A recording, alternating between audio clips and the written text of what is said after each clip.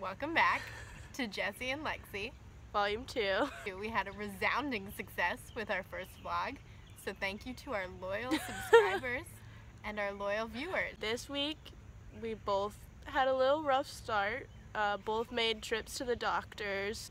There's many L's again taken here at Davidson College, but also some W's. Yeah. Because as you know, we are Positivity City. yeah, I can already feel it's going to be a good week this week.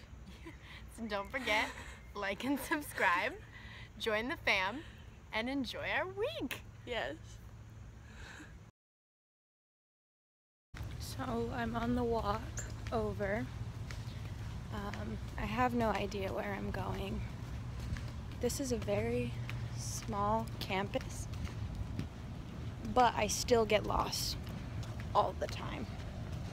I'm getting better after a month, but I'm glad I chose a small school because literally no clue. No clue at all. Another kind of no man's land awaits the hurricane hunter.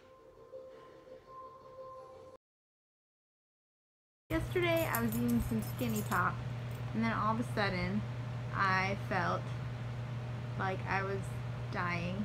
So I looked at my symptoms and concluded that there was no other possibility other than that I had angina. So I told Lexi at dinner that I had angina, and she said, "No, Jessie, you don't have angina." And she decided that I had acid reflux. So anyway, I was feeling really sick, and then today I stood up at the end of religion class, and what do you know, I had my first migraine. So I'm stumbling around campus with my eyes half open because the sun is blinding me and hurting my soul. And then I go to lunch and I get a chicken salad sandwich and I take a bite and my stomach starts to hurt, and so there I am with my foot elevated because my ankle is still sprained, possibly with angina / acid reflux, a searing migraine, and nauseous. We were trying to have a conversation, but Rude. some people just gotta casually drive their lawnmower tractor. Question of the day. Is sand called sand because you find it between the sea and the land? Give us your thoughts. So shook right now. And it's so it is late night at the so people who Union. go on pilgrimages, I'm don't supposed to be interrupt the doing my daily math life homework of- right now, but Jessie's been sick for Right, the it's last the couple Facebook. of weeks and complaining about various symptoms. And so now I'm on like all the internet, all of it, trying to help her figure out what is going on. I think I've now scared her because I looked at meningitis and said, stiff neck? You complained of a stiff neck, so she's got one thing, and I was like, I have all the symptoms. she has one. I have all of them. Nausea, headache, dizziness, is the stiff neck. Comment below if you know what I have. Let me tell you this. A piece of advice is go to the health center. For all those, she won't go. She's convinced she knows what the problem is, but she clearly doesn't if it's not going away. I caved. I'm going to the doctor. Keep you posted. Half full. And he named the people of Knossos Minoans.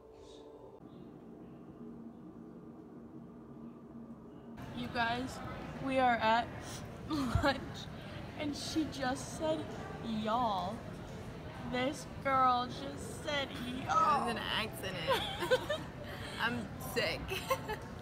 She's definitely got a fever. It's been confirmed. I'm so shook. I'm sweating. Me too.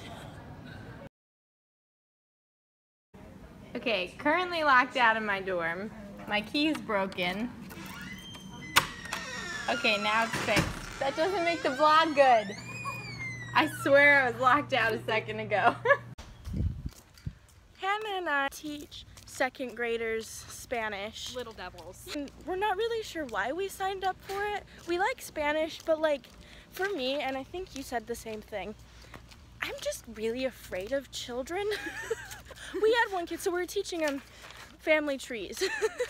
And we're doing, you know, the basics, mom, dad, and we start with mom.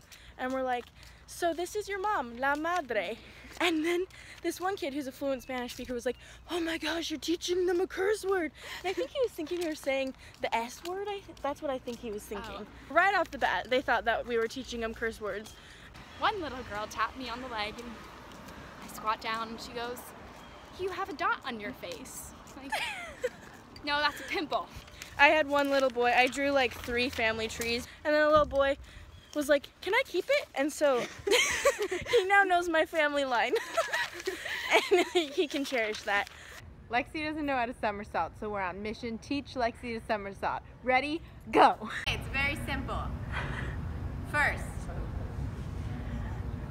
bend your knees. Wait. Hold on. You start down here. I haven't done this in a recent. Step 1, bend your knees. Step 2, tuck your head, okay? All the way down here so you don't get hurt. You put your hands down, you tuck your head, and then you're gonna push off with your toes and momentum yourself. AKA give yourself some momentum. And then just flip over.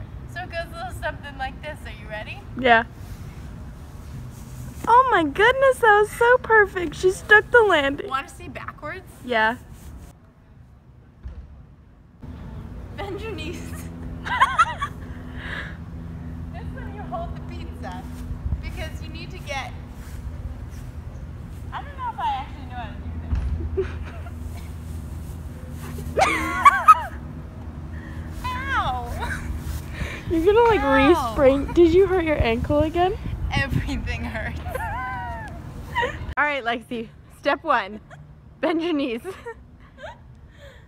No, bend your knees. Okay, step 2. Tuck your head. Yeah, but you gotta bend your knees more than that. There you go. Put your hands down. Push off with your toes. 1, 2, 3.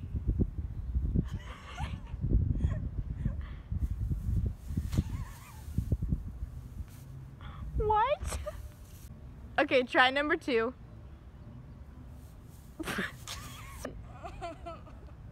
Shoes removed.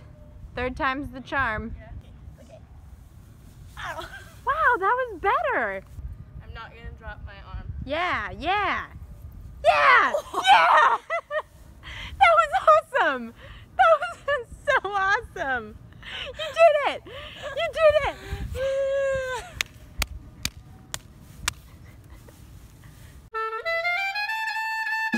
And they always look at themselves. Like No, you have to look at that. Oh. The viewers get mad. do they really? Yeah, and then they comment. Oh my and then gosh. You have to look at that. It's. No, this camera. I was just double checking.